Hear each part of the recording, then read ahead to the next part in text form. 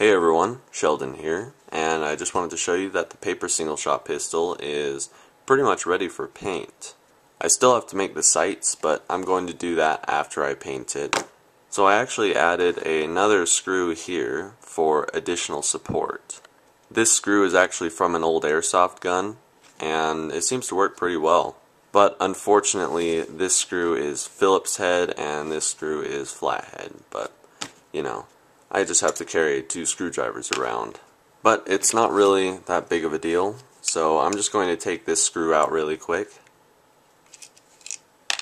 And now I'm going to take this screw out.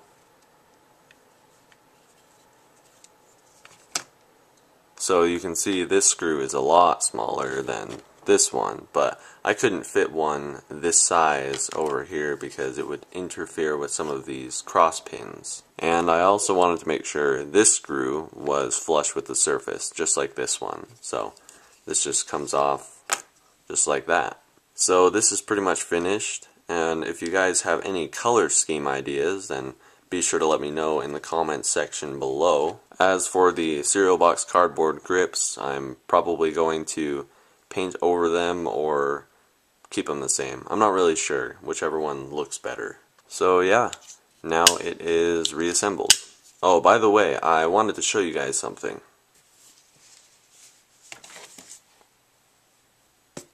This is a lot of glue. Just a little comparison here. Yeah, this is a lot of glue.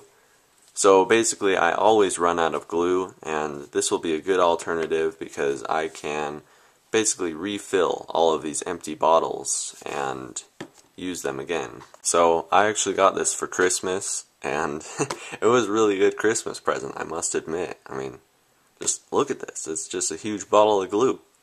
So yeah, if you're going to be a paper crafter, this is a great investment. Anyway guys, thank you so much for watching this video. If you have any questions, feel free to ask in the comments section below or in a personal message. And be sure to subscribe if you'd like to see all of the latest updates. And I will see you guys in the next video.